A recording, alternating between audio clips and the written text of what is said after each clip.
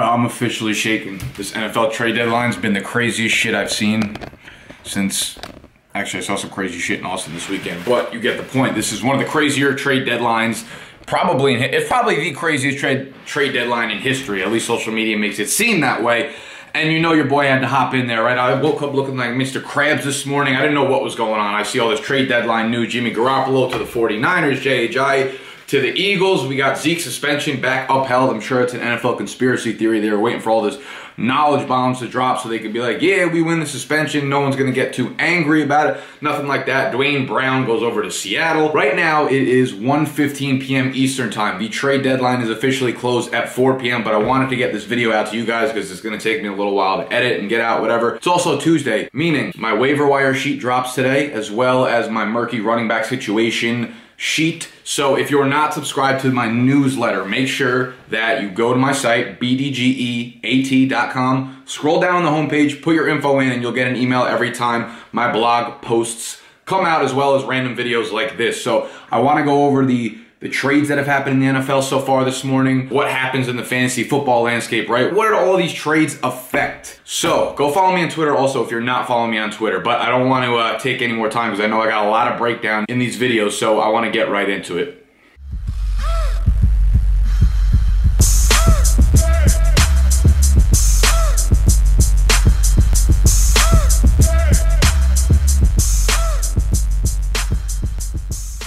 Okay, so I'm just gonna run through very quick analysis, my breakdown, a lot of numbers, a lot of facts, stats, all that kind of stuff. You guys could choose to do with it what you would like. The first move that we saw kind of come through was Jimmy Garoppolo going to the 49ers. I know it's kind of shook the earth, right? Now Tom Brady has no backup. This means that the Patriots are expecting Tom Brady to play until he's like 58 years old. Wouldn't surprise me. So Jimmy Garoppolo goes to the 49ers. Kyle Shanahan gets his quarterback for the future. Maybe, supposedly, Kirk Cousins maybe is stuck with the Redskins. At least that's one less destination that he could head to.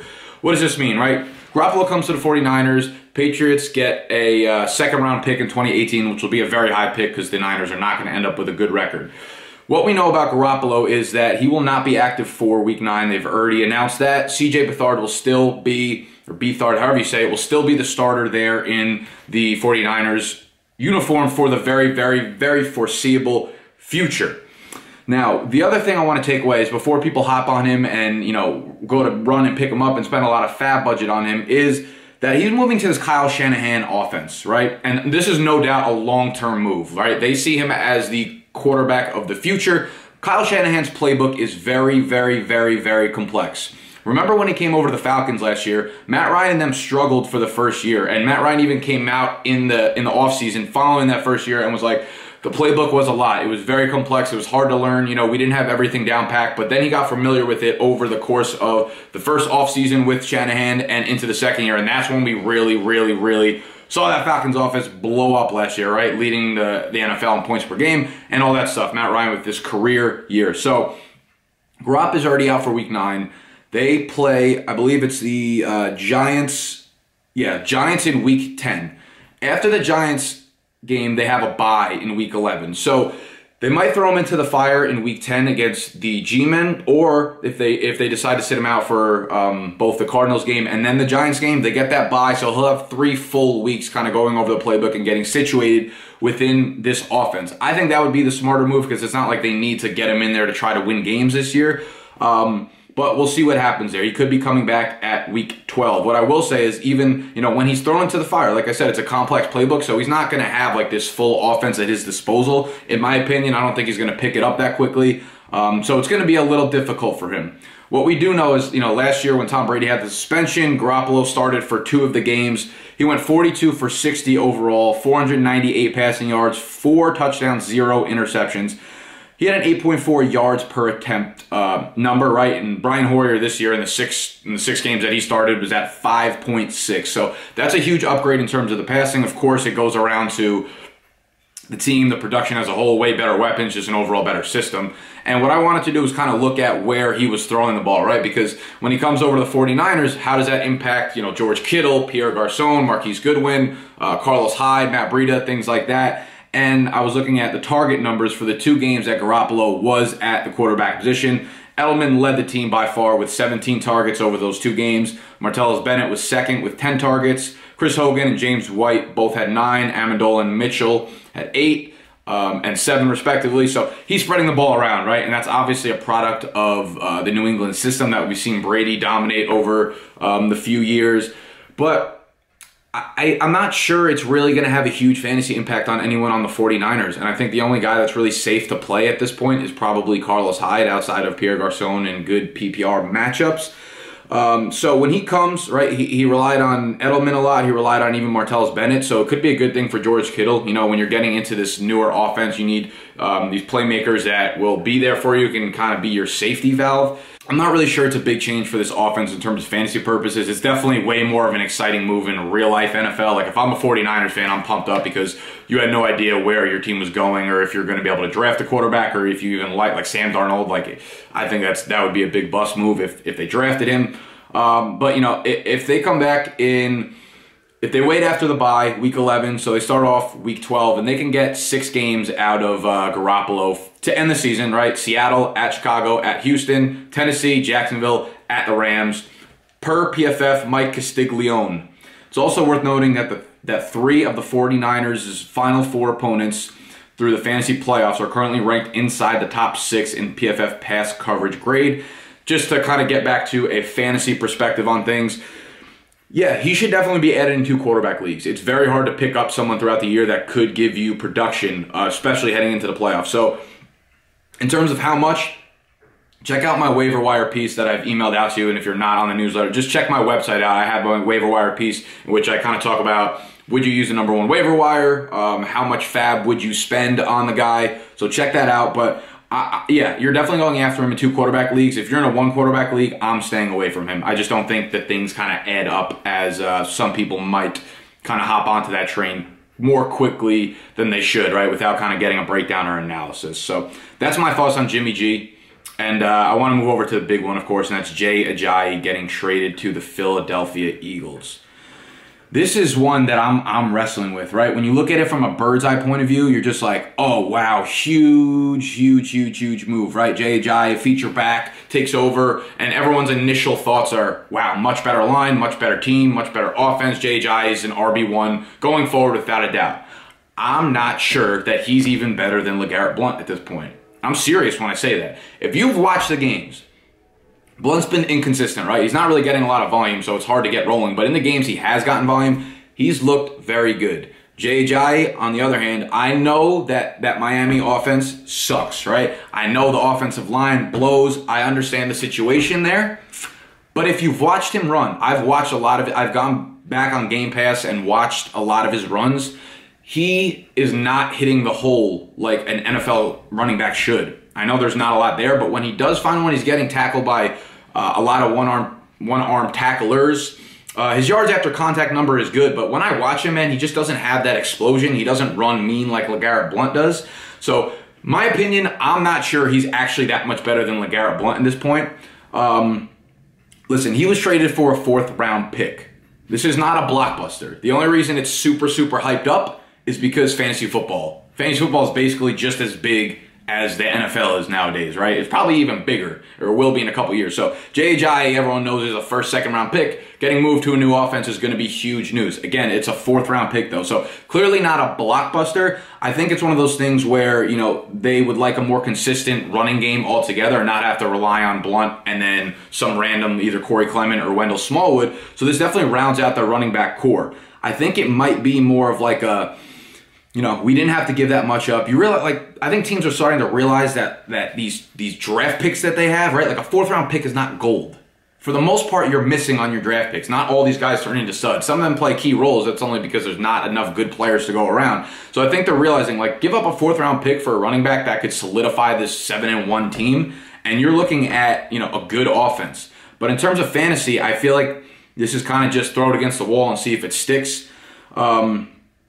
All right, so I actually heard another interesting theory too, is trading for Ajayi was a way of kind of cop blocking Jerry Jones, which should be interesting, obviously, because they're in the division. Because I feel like Jerry Jones, with the Zeke suspension, which we'll talk about in a minute, would definitely have given up a 4th-round pick to get Jay Ajayi to close out these 6 games, you know? So anyways, what we're looking at for Ajayi ranks 20th in elusive rating among starting running backs. He's forced just 23 missed tackles after 7 games, while averaging 2.77 yards after contact, which is ranked 16th among running backs per PFF Zoltan Boudet. Blount, on the other hand, has been very, very, very, very good, averaging 4.7 yards per carry this season. NFL best 2.9 yards after initial contact, minimum 80 carries. Blount is first in the NFL in elusive rating, second in yards after contact, and third in tackles avoided. So, while Blount is not getting the workload, he has been very, very efficient, and there's no way that they're just going to push him off, and there's no way they're just going to, phase him out of the backfield.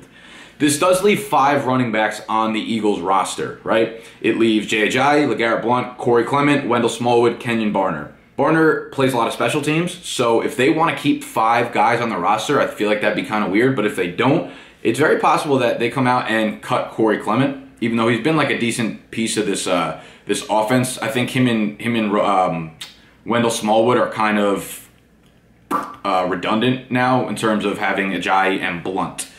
So that's something to just kind of keep an eye on with. And obviously the big discrepancy here is the offensive lines and the offense as a whole. Now, Ajayi is moving from Pro Football Focus's 30th graded run blocking team to the 7th graded, from Miami to Philly.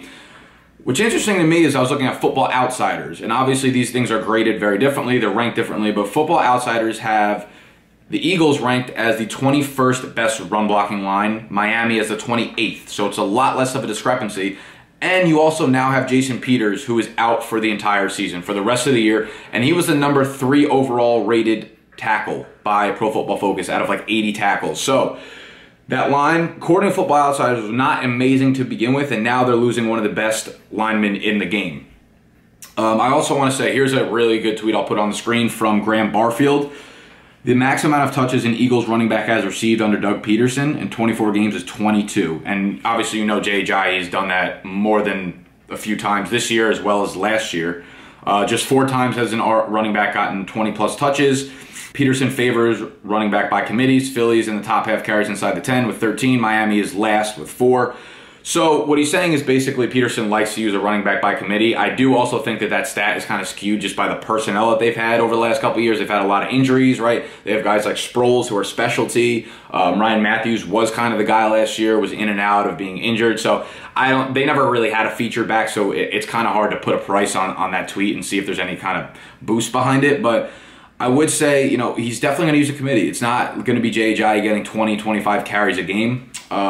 And when you look at, you know, the usage inside the 5-yard line or by the goal line, this is where I think Ajayi can kind of capitalize, as well as on 3rd down. Per Pro Football Reference, Blount is 3rd in the NFL with 8 rushes inside the 5-yard line this year. He has 8 goal line opportunities. He's only converted 1 of them into touchdowns. Per Pro Football Reference, Ajayi doesn't have a single attempt inside the 5-yard line this year. When we look back at last year, Ajayi had 7 rushes inside the 5-yard line, and he converted 5 of them. So 5 for 7 is very, very, very good. And we know Blount has success there. He's 1 for 8 on this year, but I was reading some other stats that their line is getting killed when they're in the red zone or when they're on the goal line. They're letting guys come into the backfield and contact them super early. We saw Blount have a ton of success last year in New England, but I think that's somewhere that they might use Ajayi, right? They might look and turn to him near the goal line rather than Blount. And then we look at like passing work, right? On the year, Ajayi has just 14 receptions through 7 games. Blount has just 4. So we'll have to see what they do with the running back situation. If they get rid of Clement, that would be a big boost to Ajayi on 3rd downs, I think. It's possible that they let Ajayi kind of take over this pass-catching role in this offense. He proved he could do it in college, right? You look back at his last year at Boise State, he caught 50 balls for 535 yards and 4 touchdowns. So he's very, very, very capable of catching the ball. He just hasn't been able to translate that into the NFL. He's averaging just, I think, like 6.3 yards per reception in his career, and that ranks him, you know, very, very low in terms of yards per reception for running backs, and his catch percentage in terms of like catching the ball and the amount of targets he's gotten has been like outside of the top 40 running backs both this year and last year. So he's not great at the pass catching role, but he's definitely better than Blount, and he's possibly just as good as like a Corey Clement and a Wendell Smallwood. The other thing that's huge to take away from here, and probably the most underrated piece of what you won't see in fantasy football analysis, is Ajayi automatically becomes the best pass blocking running back in this backfield. That means he is going to stay on the field for third downs, and he's going to be seeing a lot more snaps because of that, which means he will be getting more involved. It's very good for goal line. It's very good for short yardage plays. It's very good for passing down. So the fact that he's a pass blocker is huge because they just lost Jason Peters, like I said, to kind of protect Carson Wentz's backside. They need a guy who can step in and block, and that's not anyone on the Philadelphia's running back roster strong point. So that's a big piece for Ajayi. So really the question comes down to this, is do you think the increase in terms of efficiency, right, like the team, the offensive line, and the possible goal line opportunities outweighs the dip in volume that's coming for Ajayi, right? Ajayi's had a few games this year with over like 20, 25 carries. So he couldn't get it really done there in terms of fantasy perspective. Those numbers are definitely going to dip, right, sharing the backfield. But will the efficiency increase? That's the main question you got to ask yourself. Philly is 4th in the NFL in terms of scoring. They're averaging 29 points per game. Miami is dead last, averaging just over 13 points per game. So that is a huge swing in terms of offensive efficiency. Philly's also averaging the 4th most rushing attempts per game. They're almost at 31 rush attempts per game. So there definitely is a lot of work to go around here, even if it's 15 for Ajayi, 8 for Blount, and then like 7 split between Smallwood and Barner, which is definitely something we could see. Miami was 22nd in the NFL, averaging just 24 rushing attempts per game. Like I said, it looks really good from a bird's eye view. I still am hesitant only because I just think Blount is still a very good runner, and he's given them more than enough of a look this year that can that the coaches know what Blount's capable of, and he can definitely get it going. He's been inconsistent, so it's very possible that they kind of let the hot hand ride. If Blount's starting off the game and he's starting off very weak, they might just turn right to Ajayi and give him a featured workload. But if Blount gets in there, and rips off a few like 11, 15, 17-yard gains, I see no way that Ajayi is just going to come in there and, get 20 carries a game. So I'm saying, like, of course I like the move for Ajayi, but I'm hesitant to just say he's a top 12 back going forward in this offense. Their schedule, okay, so next week they play Denver, the toughest fantasy running back matchup in the NFL. Then they get a bye, so that's I'm not going to say it's unusable for Ajayi in week 9, but that's obviously you can't use him in the bye, but that's 2 weeks that he's probably not going to be in your lineup. Then they get the Bears, who are averaging 3.9 yards per carry against opposing runners, and then Seattle, Rams, Giants, all away teams, but they haven't been good. All 3 of those teams have been pretty poor against the run this year. And then they get a Raiders team in week 16. So it should be very interesting to see how this turns out. And I'm kind of I'm on the fence about Ajayi. Like, should you move for him? Should you move him away? I would say I'm definitely not trying to trade him. Like, if he's on my roster, I'm not getting rid of him until I see what they're doing, which I guess could be costly because you might not see much against Denver, and then he's got a bye, so you might have to wait a few weeks to see what's going on. But I would say if you could buy him for wide receiver 2 value or something, I would go for that, because he could end up being seeing a very big workload down the stretch and being someone that can kind of carry you into the playoffs and through the playoffs. But again, like, the eye test for me, I don't really see it from Ajayi. I don't see that explosion. I don't see anything that's going to be like that really puts him a step ahead of Blount. So I don't know. That's kind of my thoughts on it. Let me know your thoughts on Ajayi. Like, do you see him? Give me this over under. Would you say from this point forward, does Ajayi finish as a top 15 running back? We'll say half PPR. You think he finishes better than that? You think he finishes worse than that? Going forward, I'm going to say I think he finishes right outside that. I would say he's like RB 16 to 18 in that range. So I'll go the over on that one. And of course, him moving out of Miami leaves a void in Miami, right? They have to give the ball to someone. That leaves 2 guys. Well, actually, that leaves 3 guys if you include this guy, Sonoris Penny? I don't know. That's a 3rd string running back who I'm sure somehow will win the starting job and end up running away with fantasy leagues, because that's just how fantasy football works. But realistically, what we're looking at from a real analysis is Kenyan Drake and Damien Williams. You have Kenyan Drake, he's 6'1", 210, third-round pick out of Alabama. Adam Gase was the one who drafted him.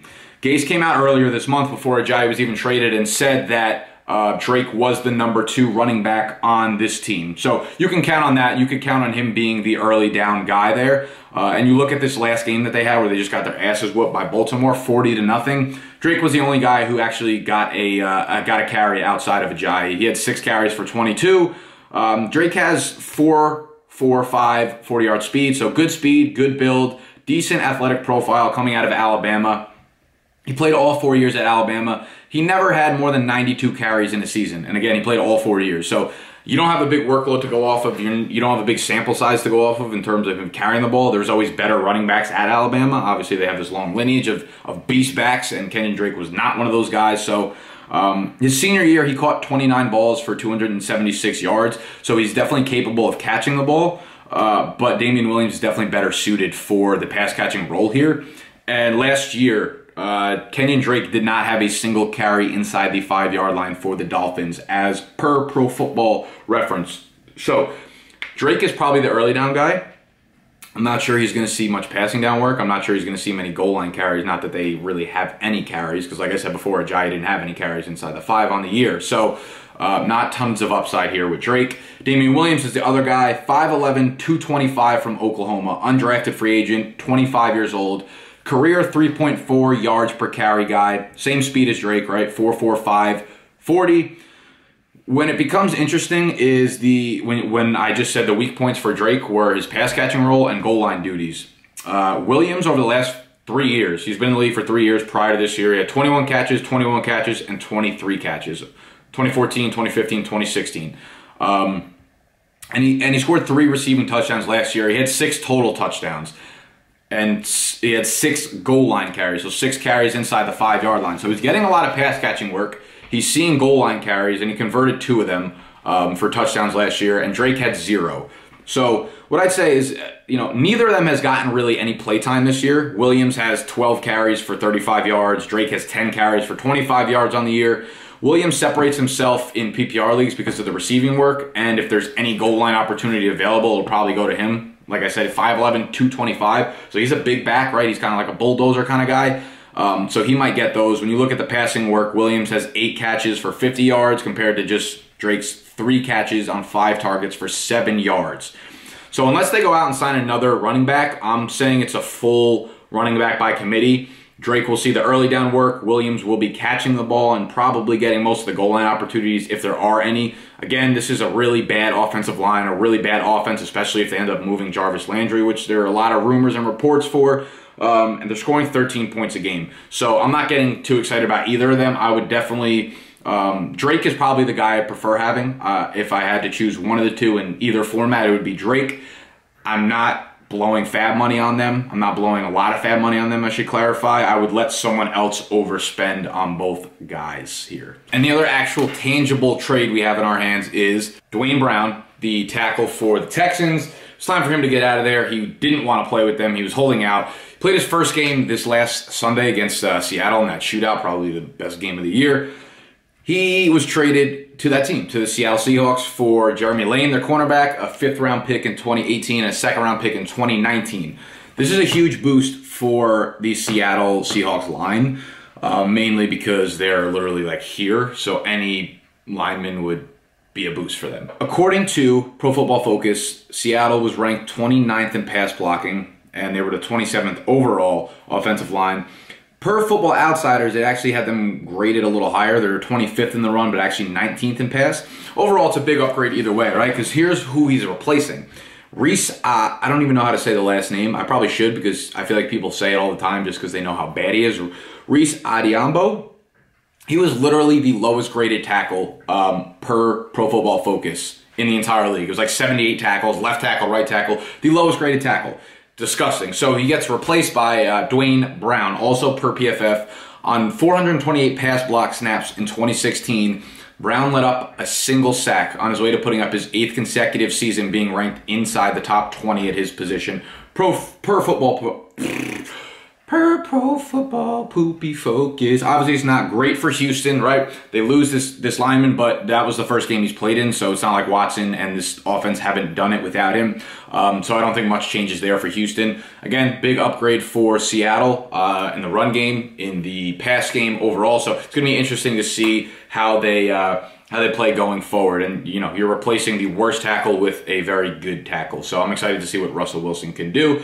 And lastly, we have to talk about, obviously, the Zeke suspension. Not trade deadline, but this is interesting nonetheless because it's back on, I think, supposedly, and it seems like it's going to be sticking for good this time. I have never came out and actually said that. I always say that I'll believe it when I see it. This time it looks like it will be sticking for good, so he'll be out for the next 6 weeks. Jerry Jones has already come out and said, oh wait, breaking news, Roto World says that Eagles VP of Football Operations Howie Roseman said LeGarrette Blount remains the team's starting running back even after acquiring Ajayi for the Dolphins on Tuesday.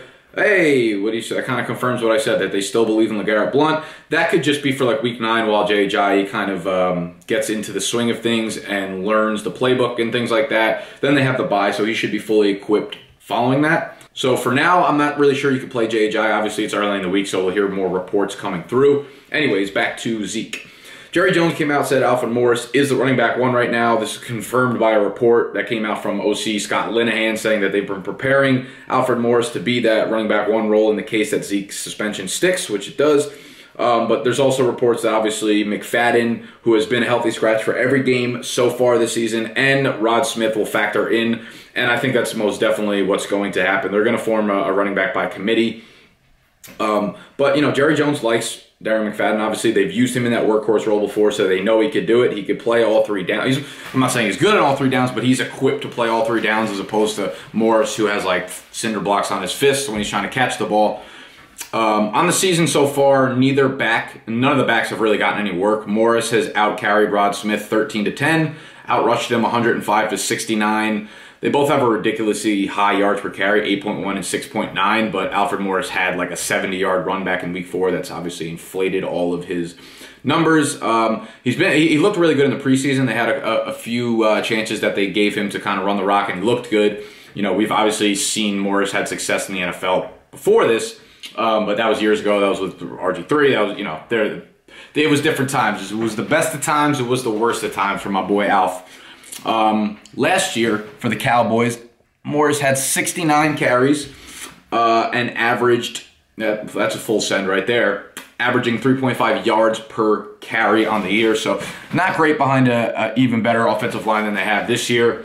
Over the next 6 games, the Cowboys get Kansas City, Atlanta, Philadelphia, the Chargers, Washington, New York Giants, before Zeke will return against Oakland in week 15, right? 9, 10, 11, 12, 13, 14, yeah, 15. Okay, so none of these matchups are ones you really necessarily are like shying away from or terribly scared of.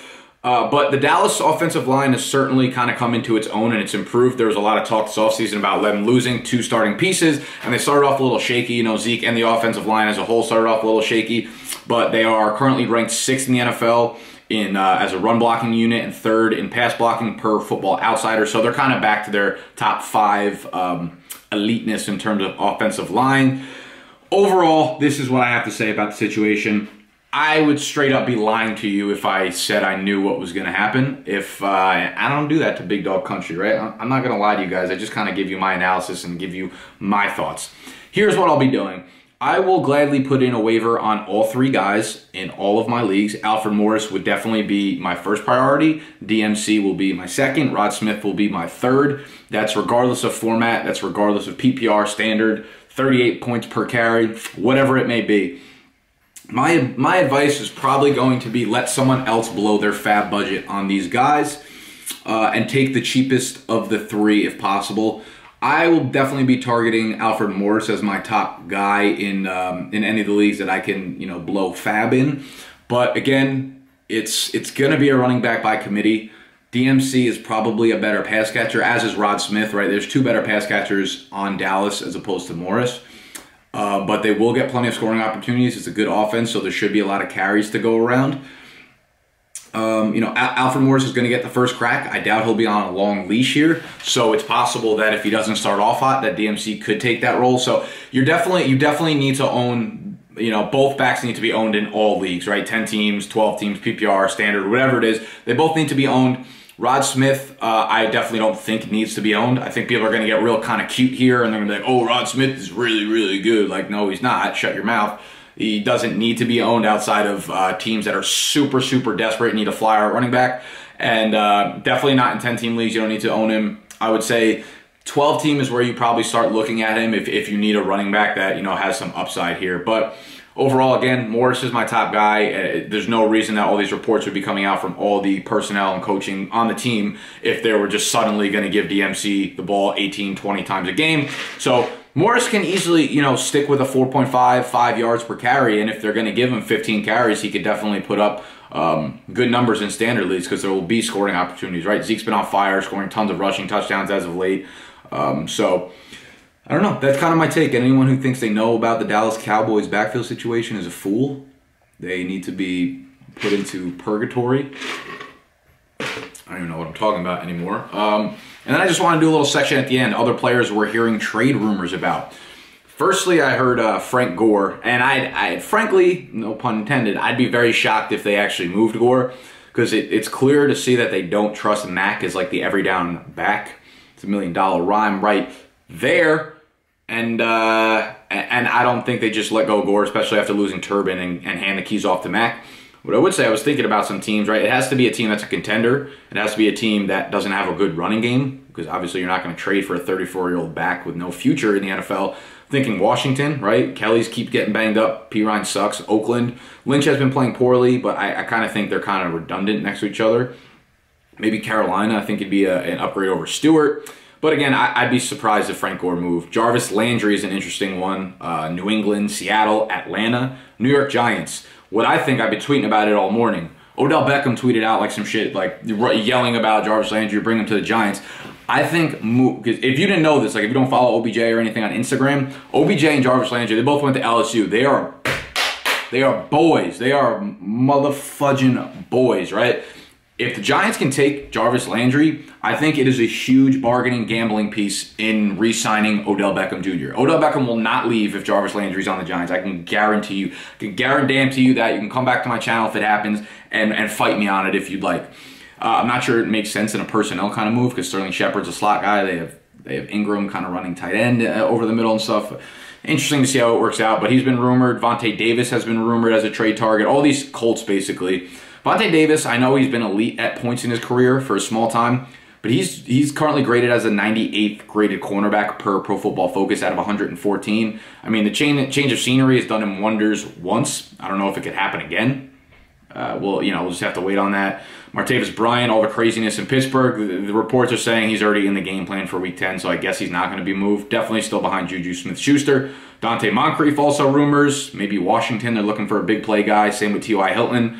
I think they'd have to give up. A team would have to give up a ton of draft capital to get T.Y. Hilton. DeMarco Murray, that would be interesting, right? Let Derrick Henry take over that workhorse role. I wonder if it's Jerry Jones trying to shop for DeMarco Murray. Could we see a possible reunion in Dallas? And lastly, I just saw a report of Josh Gordon. He's in New York City meeting with an NFL rep supposedly today for reinstatement purposes. Adam Schefter tweeted, the Browns could trade the rights to Josh Gordon before the 4 p.m. deadline. Who knows? I'm not touching Josh Gordon. I know some people will ask that question. No, I'm good. I'm staying away from Gordon. And that kind of wraps up the madness that we've had so far. Right now it is 2:15 p.m., so we don't know exactly what more is to come in the next hour and 45 minutes. Again, if you're not subscribed to the newsletter, please go do that on the site. Also, give this video a thumbs up if you enjoyed, if you liked the breakdown, whatever. I don't really care. Go follow your boy on Twitter. Go follow me on Instagram. All that stuff is linked below, and I'll see y'all on Thursday for my weekly video as always. Peace.